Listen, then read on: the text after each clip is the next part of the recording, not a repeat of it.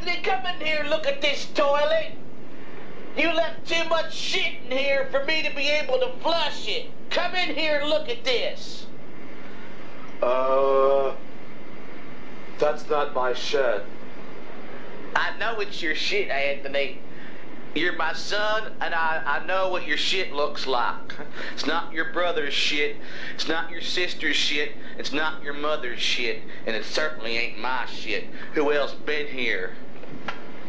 Some sort of a shit monster.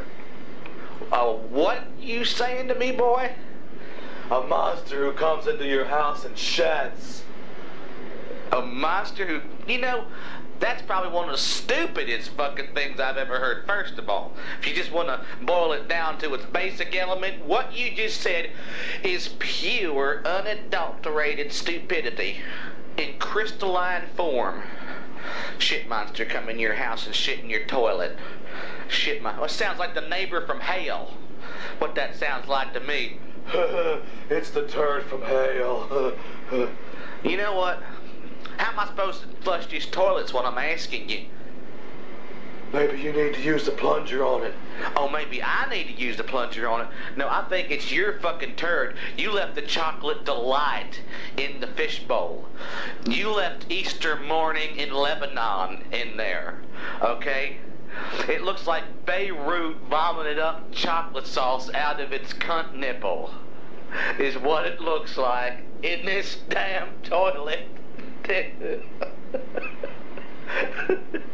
I need you to clean this shit up. Oh, God.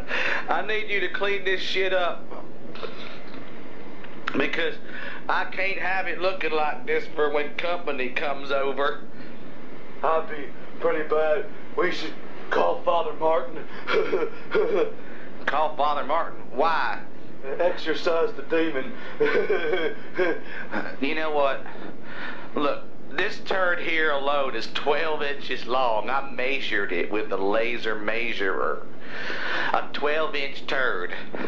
I know it's yours because I know you eat lots of bran muffins. And I know you eat lots of beef jerky. I see it all in your stool sample that I took.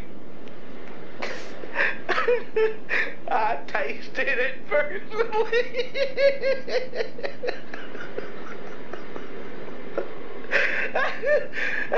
I tasted it personally. Damn it.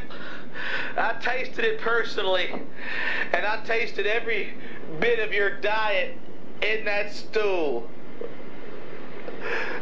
Now, you better hope I don't follow suit. And I don't go around,